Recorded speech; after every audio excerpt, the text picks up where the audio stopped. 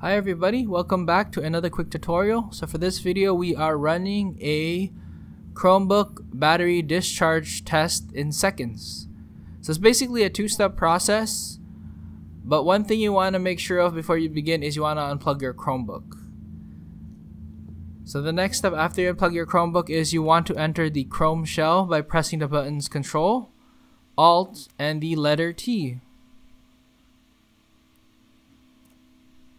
Once you press all three keys together and you enter the Chrome shell, you're gonna type in battery_test space the number of seconds. So for this test, I want to do a 60-second test. I'll fast forward, of course, just to see how much power is being discharged every 60 seconds. If you leave the number blank, if you put just battery_test, it will default to 300 seconds. So to make things easier, I'll do 60 seconds. And keep in mind that if you're running applications and other things, it'll affect the rate of discharge of the battery. So I'll show you guys in a minute. So for 60 seconds, battery discharged at 0.12% in 60 seconds.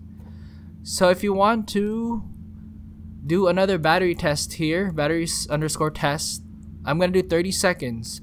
So if it's 30 seconds, my guess would be that the battery discharge would be 0.06% in 30 seconds because that's half, but that's not going to be the case because I paused the video, I opened up a couple apps, and there you go. See, battery discharged at 0.05%, not 0.06. The reason is it depends on what you're doing, what application, so that affects battery life, of course. Just keep that in mind.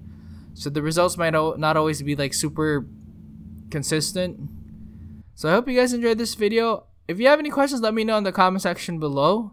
Thank you for watching. Take it easy.